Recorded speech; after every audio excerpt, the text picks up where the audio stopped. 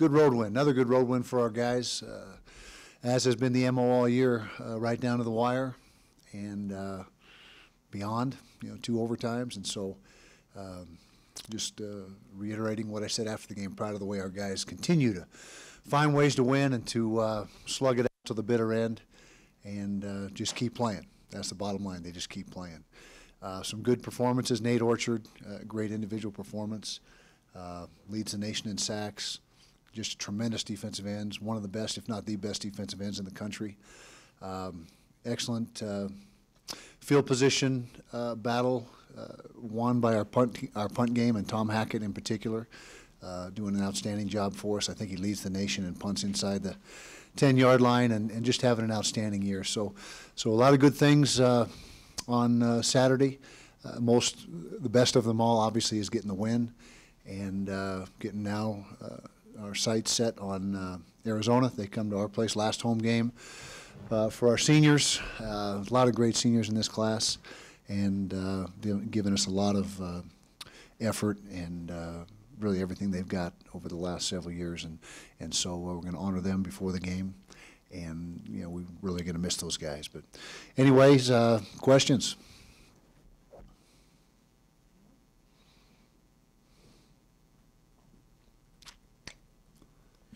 In the overtime periods, it really seemed like the offense really opened up and found some options. What was different about the overtimes versus, the regulation? What opened up in there?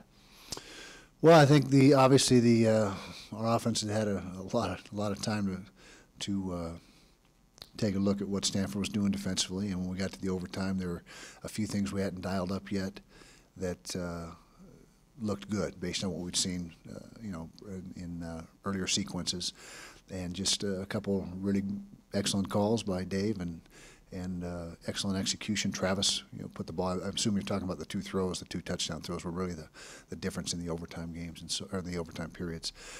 And so it was a nice little out and up to Kalen Clay in the first overtime period, and then we, based on what leverage we were expecting to see from the secondary, great job by Travis sticking the slant route into Scotty for the game winner. So. Speaking of Kalen Clay, I noticed on the storylines that Liz puts together that Kalen's to be honored at senior day, whereas Tevin Carter, it says, will apply for a medical redshirt, and so he will not be honored. I knew at one point there was talk of getting Kalen an extra year of eligibility. Is that still a possibility? Remote possibility. I think it's really a long shot, and so that being said, we're going to go ahead and honor Kalen, and we will take every possible angle we can to try to get another year for Kalen, and if it is possible, we'll certainly pursue it. But it looks like it's, like I said, a long shot. Whereas Tevin, we feel just the opposite, where he's just about as sure a thing as you can have in getting that extra year. Never a sure thing till it's done, but we feel really good about it.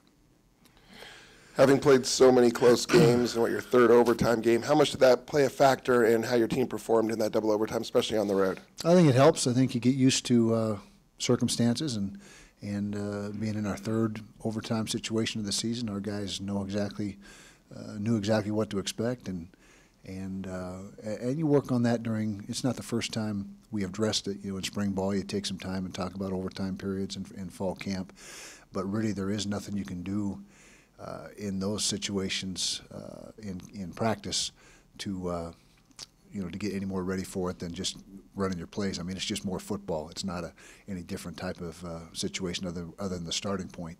But to answer your question, the familiarity of our team and having gone through 2 already this season, I think was a help for us in that last one.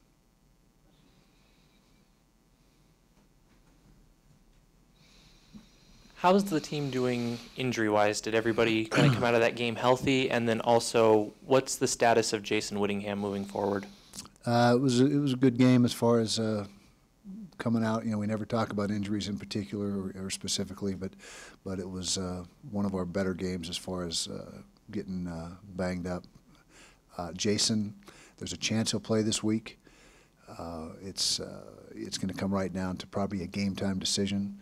but we expect and hope to have him for certain the next 2 games, our final regular season game and then the bowl game, unless there's a setback of some sort. Coach, how much of the conservative offense is because your defense and your special teams are dealing the way they are? We're not trying to be conservative on offense. We're just playing the way we think gives us the best chance to win. And so we're, all we care about is winning, and that's what we're doing. And there's no conscious effort to be conservative or anything like that. We're just trying to give us the best percentage and the best chance to win the football game. And and job one in doing that is taking care of the football, and our offense did a great job of that on Saturday of taking care of the football. We're a +1 in the turnover margin. When we're plus in the turnover margin, we're a pretty good team, as far as our win-loss record. I don't know about you, but I'm thrilled to have an afternoon kick this weekend. Yeah, me too. Looking at Arizona, what's the biggest challenge that they're going to pose for you that you have to deal with this weekend?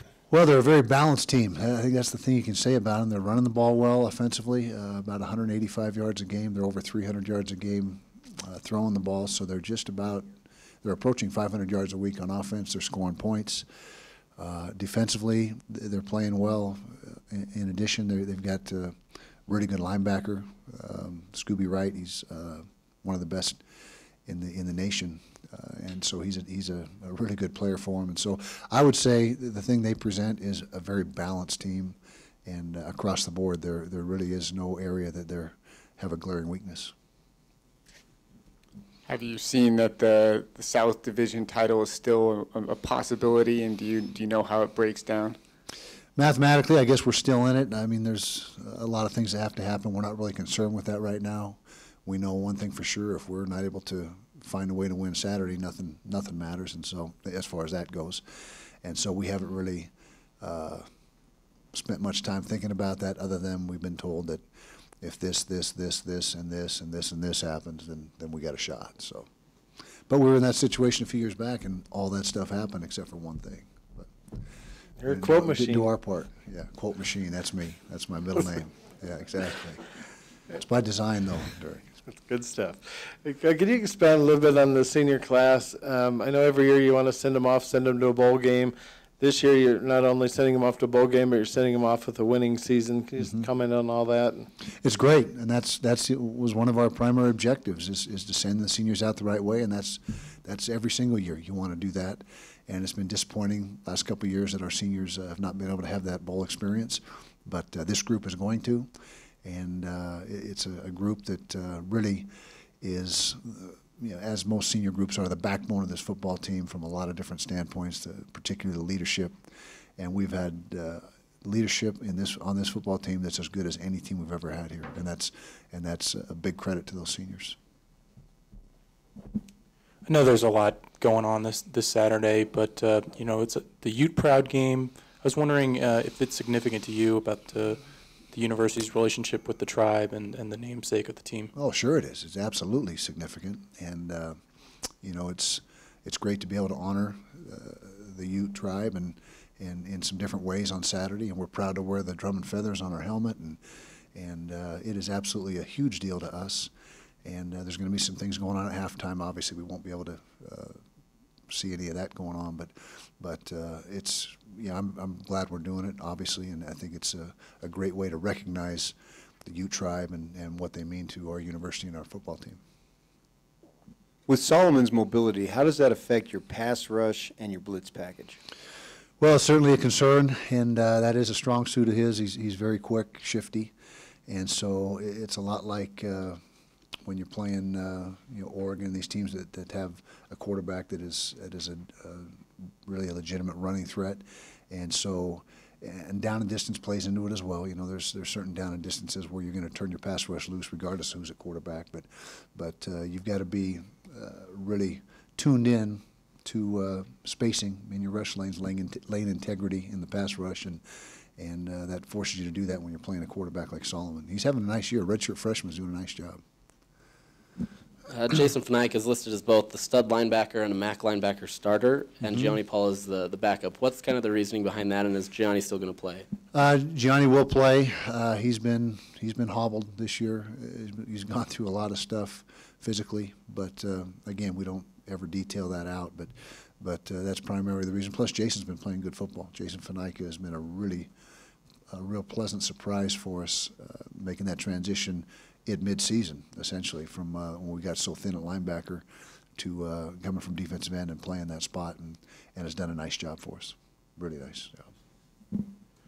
Arizona's obviously played in a lot of close games, like your team this year, and won some of those close games. Just wondering, from your perspective, what does a team kind of gain from winning some of those close games, and is it kind of contagious as the season goes on? I think it can be something that becomes, I don't want to say your signature, but the type of team that you are, being able to win those close games, and it becomes a mentality, I guess is the best way to put it.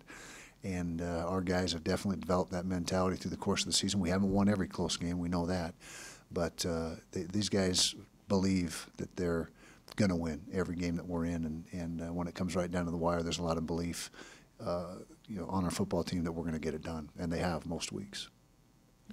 Arizona's no longer known as a basketball program only, or basketball school. Can you comment on the job Rich Rodriguez has done in turning that into a Pac-12 contender? Great job. Rich has done a phenomenal job there. This is year 3 for Rich, I believe, at Arizona, and he's always been a great coach. I mean, the Michigan situation was unfortunate, but that doesn't diminish who he is, or what he's capable of as a football coach. He's a guy that I've always had a great deal of respect for, and doesn't surprise me what he's doing there, because he is a top-flight football coach. Going back to the seniors, is there any kind of more special bond that you have with them as a result of them being the class that was sort of either the first one in the Pac-12 or the one from your last year in the Mountain West, that they've sort of made this transition along with you? There's probably something to that. I haven't thought of that specifically, but these guys have been through the journey with us, and from start to finish, and it's there's just so many guys. I hate to single any of them out, because I think there's 15 or 16 of them that are in that class, and all have contributed and meant so much. Some more than others as far as playing time. There's some guys that haven't played much at all. They're just great squad guys and team guys, and working on being great teammates is something we try to do a lot of. And there's a bunch of those guys in that class, and to have gone through a lot of the things we've gone through together, it's very rewarding to see them go out on a positive and a high note. Obviously, with success for your team, a lot of your assistant coaches may be looked at as potential head coaches or other positions elsewhere in the nation. How does that balance work with you, with trying to keep them but also trying to allow them to succeed? Well, you always want your coaches to advance, and you want them to, that's, I wouldn't say every assistant coach, but most assistant coaches in the profession aspire to be head coaches, and position coaches aspire to be coordinators. You go up through the ranks, and so my take on that is anytime we can help somebody get in a situation that furthers their career, I'm all for it. We don't really talk about it or address it till after the season, but I'm always, anxious for our guys to, to get those opportunities to advance. I think it's a very good thing for them and for the program.